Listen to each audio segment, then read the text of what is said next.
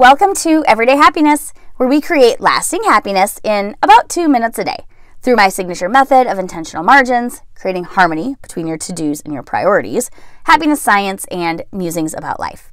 I'm your host, Katie Jeffcoat, and we talked a while back in episode 49 about acting as if. Well, the research shows that this also works for gratitude. When you act more grateful, you can make yourself more grateful. And when you are more grateful for what you have and not what you want, you are happier. Well, that seems simple enough, but we're complex humans and it's just not always that easy, especially if we don't have like a consistent practice for doing it.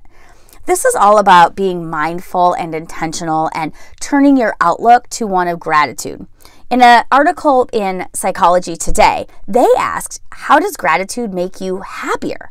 The research says that one way is by stimulating two important regions in our brain, the area that regulates stress and the area that plays a significant role in the brain's reward system that produces the feelings of pleasure. In this article, it quotes Arthur Brooks' suggestion of 3 strategies to harness the positive effects of gratitude.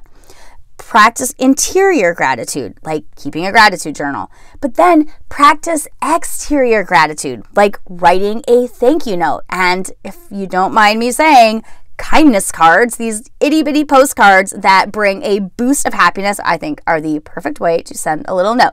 But I might be biased. You can find them on my website. And practice being grateful for the little things, the things you often overlook, like clean water and a fully stocked grocery store, right? So I am grateful for you, for listening to this episode. I am grateful to you for sharing this micro podcast and leaving a review on Amazon, Spotify, Apple Podcasts, wherever you tune in. If you leave a review, it means more people get to see this podcast and we get to sprinkle all of that kindness and gratitude throughout the people listening. And like, how fun is that? So I am so grateful for you. Remember, kindness is contagious.